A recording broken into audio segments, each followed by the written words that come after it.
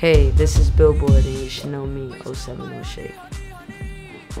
If someone were to play me in a movie, I would want it to be James Franco. The most memorable gift I received, the dark fantasy vinyl signed by Kanye and the Man on the Moon vinyl signed by Cudi.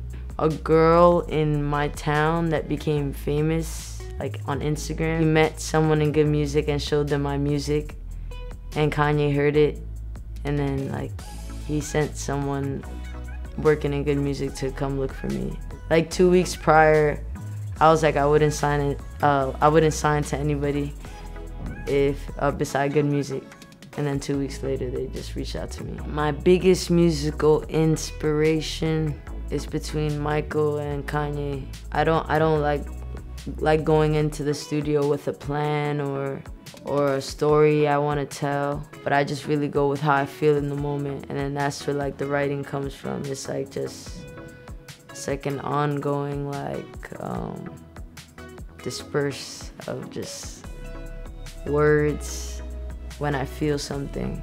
I started making music about 3 years ago. Yeah, my first song was Proud. I wrote it like 3 years ago, yeah.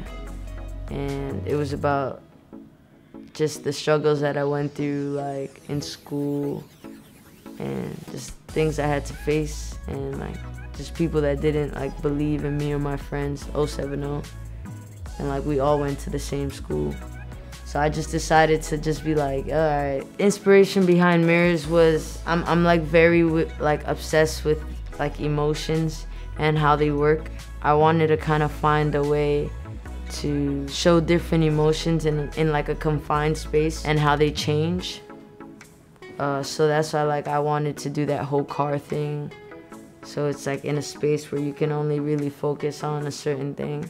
So through the video you'll see parts where we kind of change emotions, and we'll be like yelling, and then the next part will be like just very calm.